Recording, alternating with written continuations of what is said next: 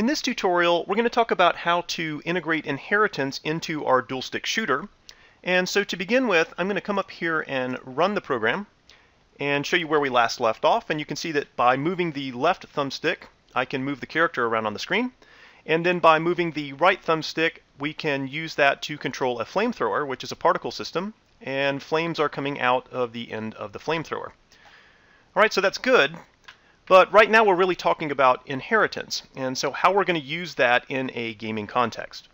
So I'd like to start by looking at player, and inside this class you can see we have a variable called sprite, which is a sprite. We also have a boolean called isAlive. We have a vector3 for position. We have a float for the rotation of the character, and specific to player we also have a float which is the speed that we'll actually need to use down here. Now if I jump over to particle, you can see that we have similarity here. We have a sprite called sprite. We have a vector3 for the position. We have something unique to particle, which is the velocity, but it too has a boolean called isAlive. So you can see that we have a little bit of redundancy. These classes are similar, but they're not exactly the same. So what we'd like to do is to create a generic game object class. And to do that, I'll come over here and right-click on this project, and we will add a new file. And this is going to be an empty class, and we'll call it game object. And the first thing that'll do is come over to player and grab these using statements, copy those, come back over to here to game object. All right, now when designing the game object class, we need to think about a couple of different things. What we're doing here is to create a generic game object class that we could use in several different kinds of games, not just this dual stick shooter. So we kind of need to think generically when we're designing it.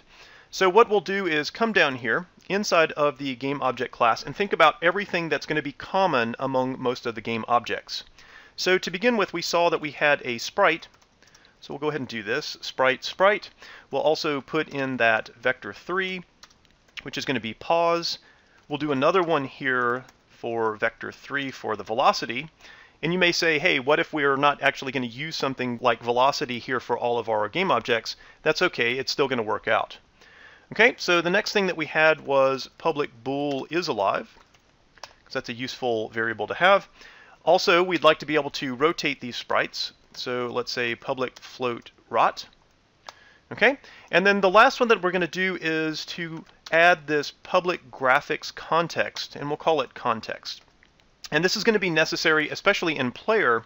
If we jump over there real quick and we scroll down, you can see that when we created this particle, we needed to pass it a context. Okay, so this is good so far. Now inside the constructor, we need to bring all of those variables to life, or we need to initialize them. So the first thing that I'll do is to say this.context gets context. Now, we don't have any parameters coming in yet, so let's go ahead and do that so that context makes sense. So we have a graphics context coming in as a parameter called context. We're also going to have a texture 2D called text. We'll have a vector3 called pause, and then we'll have another vector3 for velocity. And again, this is just a generic constructor that we will be able to use for all the different game objects that we'll have on the screen. So let's use those parameters, and we'll say sprite gets a new sprite, passing it the context as well as the texture. The next thing that we'll do is to say this.pause gets pause, this.vel gets vel, and this.isAlive gets true. So we'll start them out alive. And then finally we'll say this.rot gets 0.0f. Now this is a good generic kind of template to work with. Other things that we'll want to put up here are public virtual, and we'll come back and talk about that in a second, void update. And this one's going to take in the gamepad data. We'll just call it gamepad data like we've seen everywhere else. Okay, now on the inside we're going to do one thing, something that's generic for all game objects. And specifically we'll say that sprite.rotation gets rot and sprite.position gets pause. Now let's go back and talk about that virtual keyword here. Remember, because we're talking about inheritance, this virtual keyword says that we're going to mark this function as being overridable. In other words, as we have children in the hierarchy, they're going to be able to redefine the update method that they've inherited if they don't like it. So we'll do the same thing here for render. public virtual void render, and it's not going to take in any parameters. And so what we'll do here is to simply tell the sprite to render. Okay, good. So believe it or not, that is our game object. Now we can add to this a little bit later on if we see something that's really going to be important for our game, but for now this is going to do. So let's go ahead and save that. And now we need to come over to player and to particle and to change it where these are inheriting from game object. So let's start with particle. I'll come over here, and the first thing that we're going to do is to get rid of these variables that we've already declared inside of game object. In fact, all four of these have already been declared, and we'll also inherit from game object. So at this point, remember, we've absorbed all of those properties from game object, so we do have a sprite and a position and a velocity and isAlive inside of particle, but we've also added this one additional one here called age. Okay, now the next part is a little bit tricky. So here you can see that we have a graphics context coming in, we have a texture, we have a position, and we have a velocity. And fortunately this is good, because now what we're going to do is say colon base, and this is going to call the game object's constructor. This has always been a point of confusion for students because base for some reason is difficult for students to understand. But in this case, remember, when we say base by itself, not base dot anything, but when we say base and we call it as a function, it's going to call game object's constructor right here. So let's go back here and finish this out. Notice that when I say the open parentheses here, that you can see that it's calling the game object constructor. So I'm just going to pass it the context. I'll pass it text, I'll pass it pause, and I'll pass it vel. Now, what's going on here is that particle, when a particle is brought to life, gets a graphics context called context, it gets this texture 2D called text, and so on, and we're immediately passing that off to game object's constructor. Because we've done that and we've called game object's constructor, here you can see that we've assigned all of this information over. I can come back over here to particle's constructor, and I can remove these statements right here that are not specific to a generic game object. In other words, I can come down here and anything that's related specifically to particle I'm going to keep. isAlive has been assigned. And notice that I'm keeping this.vel gets vel times 3 because that's specific to particle.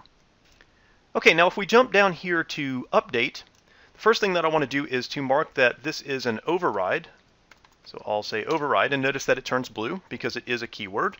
And on the inside of this, we're going to keep most of this code.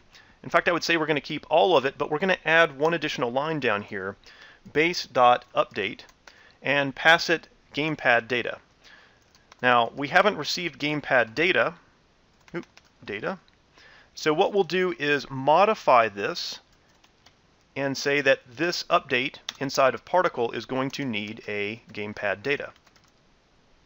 Okay, so that looks good. So we'll go ahead and save that. And then we'll come over here and modify player. Now player is in a similar situation. So what I'll do is come over here and to remove the redundancy. The only thing that's specific to player in this case is speed. In fact, let's go ahead and use that down here in update. Say multiply by speed. And that way our character doesn't get eaten by zombies. We'll add those guys later.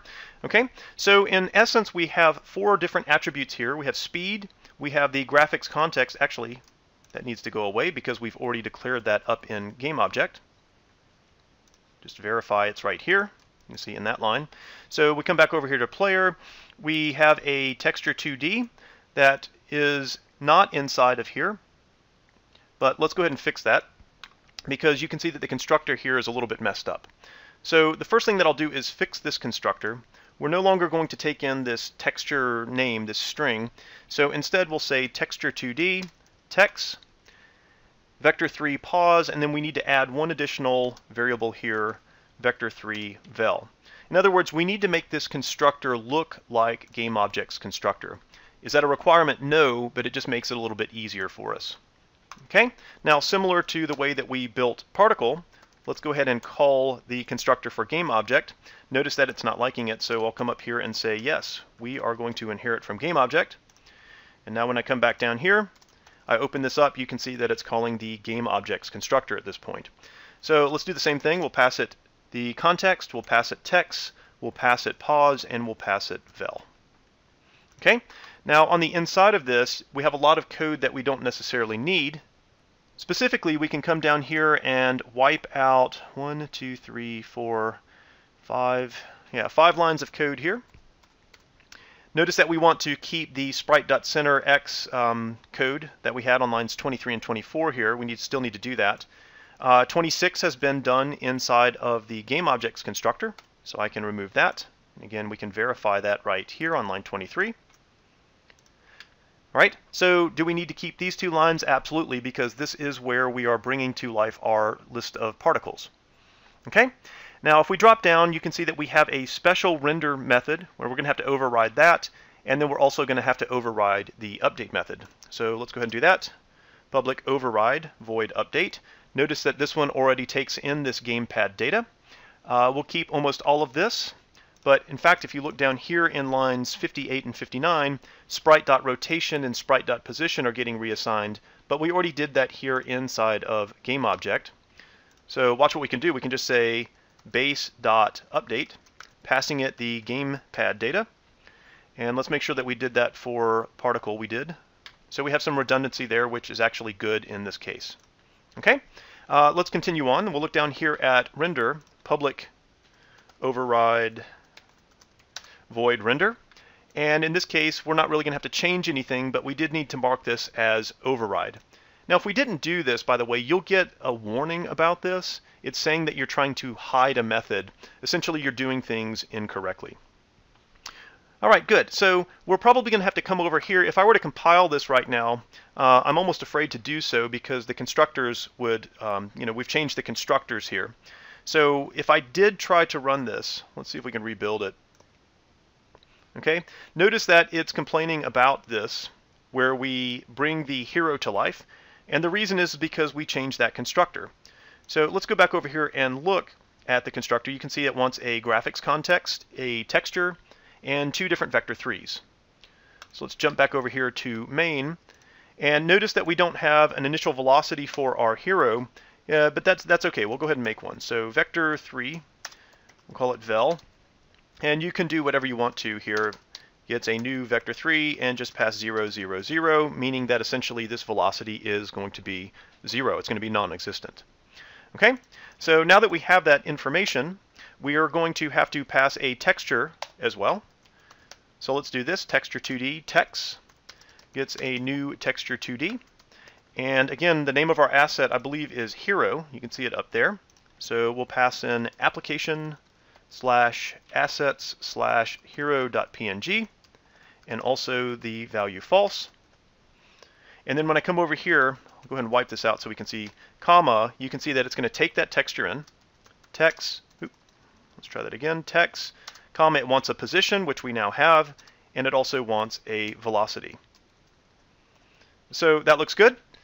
All right, so let's try to compile that again. I'll come over here and say build all. And we do have one error here on line 52, and that's because it needs the gamepad data. Let's try it again. And it looks like 0 errors, 1 warning. So if we were to run it, I don't believe we're going to see anything different. We're still able to move around the screen, and we're still able to shoot, but the internal structure of the code is significantly different. It's actually designed much better. So that's it for now. Hopefully you can see that by creating this GameObject class, it's a pretty robust approach to coding, and we're going to be able to reuse this from project to project.